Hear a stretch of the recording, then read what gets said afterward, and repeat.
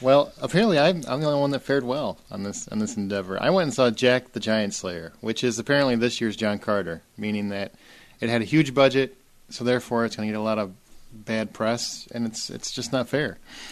Jack the Giant Slayer, real simple. The movie takes place in medieval times where giants, they once ruled the earth. Man somehow found a way to expel them to the clouds, essentially. Just between, I think they called it, between heaven and earth. But the only way for the giants to return is found in some magic beans protected by Eric the Great, or as the giants know him, Eric the Terrible. These beans, when wet, just like gremlins, create a beanstalk that reaches the heights of the giant's land, and then the Gremlins create beanstalks? Shh! That's from the sequel, if you didn't see it. Oh. While screwing things up at his local kingdom, Jack is given these beans to protect by a monk. That same night, the king's daughter flees her arranged marriage and ends up with Jack when one of these beans gets wet and sends the princess flying up to the giant's land.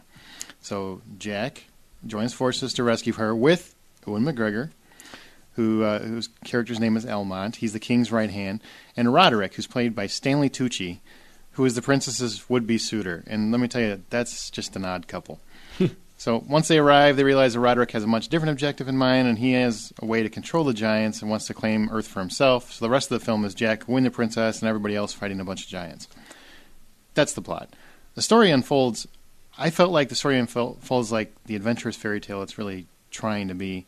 There's a lot of quirky characters, there's a lot of daring adventure kind of scenes and clever clips. It really felt like an old-fashioned fairy tale. All of it works because they cast the film extremely well. Nicholas Hoult plays Jack, and he was the guy from Warm Bodies, and you guys you spoke pretty highly of him. Mm-hmm. He impressed the hell out of me. He is a really sweet, good-natured, just solid actor.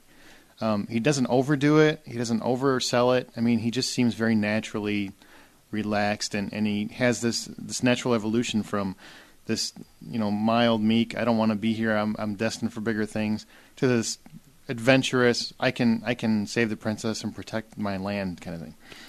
It's a natural progression, unlike most movies where it feels forced. And then Eleanor Tomlinson plays Princess Isabelle, and together they're just an adorable couple. I read several reviews where they knocked the romance. I totally disagree. I thought it was very sweet. It really felt very Princess Bride to me, which is a compliment. So, fuck you. Sorry, Justin just sent me a message that says these two are a sweet mix, and I really felt for them every time they were on screen. Holt in particular, I really liked it. McGregor, just damn cool. He plays like a more fun version of Obi-Wan. Huh. He just has that right machismo and suave heroism to pull it off. Stanley Tucci, he was good as Roderick, but he's a little over the top, so it didn't really impress me. Ian McShane was really solid as King Bromwell. Whatever the fuck his name is. There's only one Ian in movies and TV. Mm-hmm, and that's Ian Ziering from 90210. Everyone else?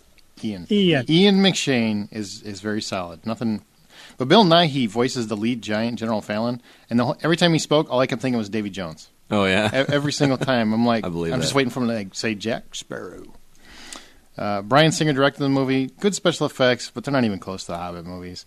And that's really, if people are going to complain, that's probably going to be the one complaint. The giants don't look as good as the Hobbit.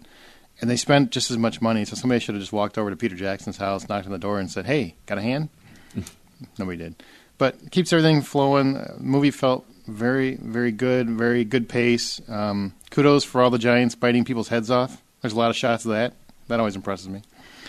And there's some really good 3D shots. Every time they show a shot that's actually on the beanstalk or something's taking place really close to that, just the texture and the layers look really good.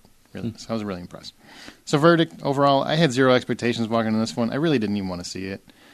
I saw it alone, and I'm not ashamed of it. I don't have to beg on Facebook for friends. I just felt like seeing it alone.